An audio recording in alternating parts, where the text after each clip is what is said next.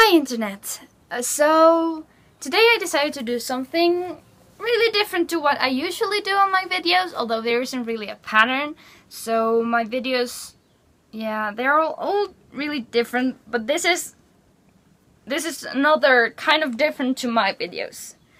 The fact is, I decided to do a cover of a song, and it really makes me anxious, the fact that I'm uploading a video of myself singing, because I've always been really insecure about my singing skills and my singing ability, and I still am. But a while ago a friend asked me if I wanted to participate in this school concert she was giving.